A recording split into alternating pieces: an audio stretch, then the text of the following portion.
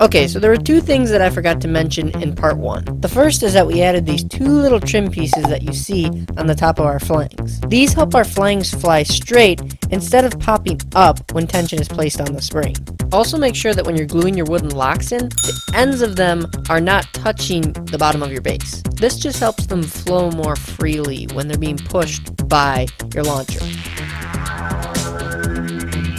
For the mechanical lever that we use to cock back our launcher, we just used a small 1/4-inch dowel and then cut out a little notch for it on one of the guardrails.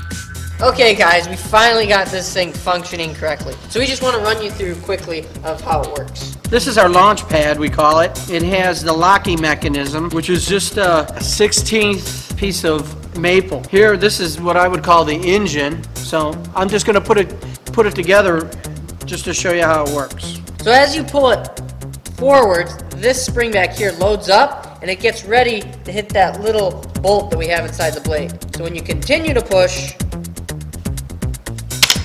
bam, shoots out that way. And the little notch that we put in the blade locks on this spring. So essentially, the whole blade works the same way when you do it in reverse. So as you push back, you keep going, you keep going, you keep going, you keep going, and bang, shoots right back. And locks. Pretty nifty, but extremely difficult to actually pull off. Now, if we're completely honest with you guys, we didn't go all out in trying to sharpen our blade up. Even though it's made out of one of the toughest woods in the world, and we probably could have got it to even cut some paper, we didn't take too much off of it to make it super sharp. Mainly because it was already small enough as it was in relation to the size of our staff. We didn't want to have a big walking stick and have a tiny little toothpick shooting out of the top.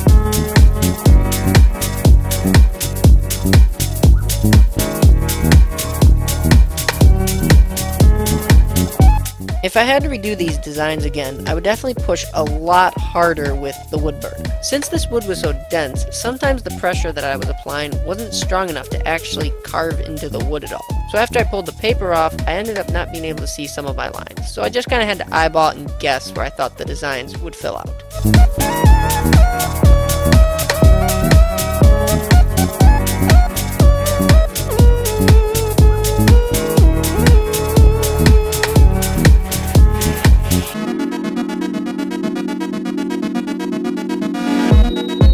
After I finished decorating the blade, it was time to move on and make the housing for our knife. We made this out of the two end pieces that we cut out of our middle boards for our staff. We then laid out the dimensions of our knife on both boards and routed it with, well, a router. We then screwed both pieces together and took it to the bandsaw, where we just put some designs and kind of made the top a little bit fancier for where the blade was going to shoot out of. One thing that I mentioned at the end of part 1 was that the top was going to be a little bit bulkier than it seemed it should be. And this is something that we can't exactly help, because we're trying to stick a humongous blade with an internal mechanism into an area that's supposed to fit in the palm of your hand. If we ever make a version 2.0, our best bet would be to make the entire knife portion out of metal. This way we can make it thinner and smaller and more practical to fit inside of a walking stick.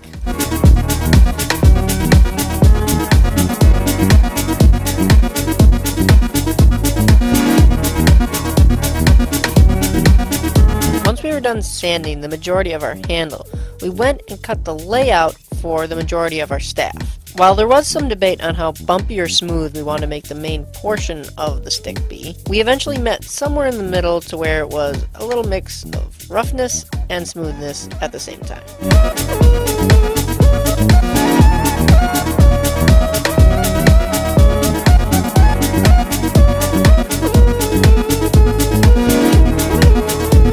Alright guys, so we got our main staff here done. Even though it's a little heavier up top, it kind of has to be because of the mechanism. But now it's time to decorate this bad boy. All I'm going to do now is just doodly-doo on there. So, let's do that. To give credit where credit is due, it was actually Dad's idea to make the owl. While I was a little bit skeptical at first, eventually I bought into it and it ended up looking really nice.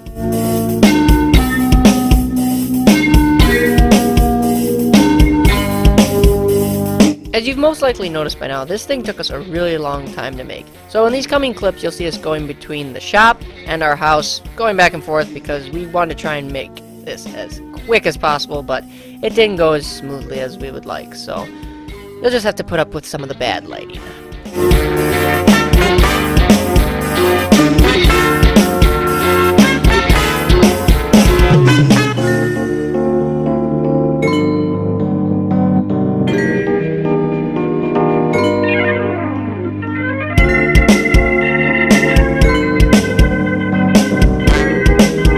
So typically we don't like to paint our wood, only because we like to see the actual wood grain in our projects. But since we were making an imagery of an actual animal, we thought it was only right that we use some enamel-based paints to just give it a more vibrant and lively feel.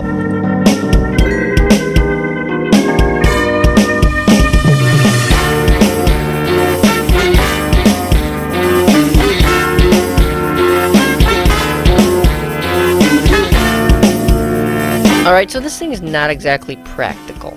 Because most of the components of the internal mechanism are made of wood, if you tried to stab anything, the blade would just break or go back inside and it wouldn't pop back out. So again, if we ever do make a version 2.0, making it out of metal would probably be our best bet, if we wanted one that we could actually use in the wilderness. If you're wondering why most of the staff looks gray in these clips, it's because after we thought we were done with this build, I wanted to come back later and put on the nice dark walnut finish that you saw in the teaser trailer and paint the background silver. I just think it complemented the owl really nicely.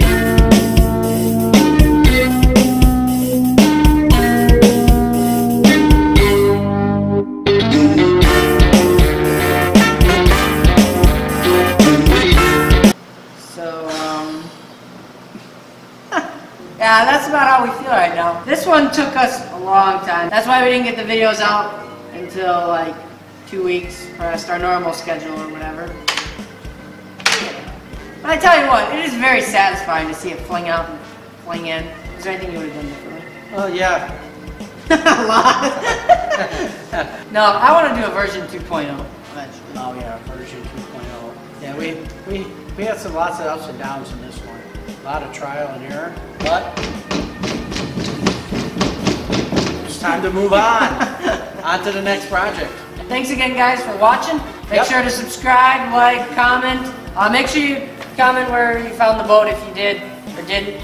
Thanks again for watching, guys. We'll see you next week, hopefully. Maybe. All right. Bye. Bye.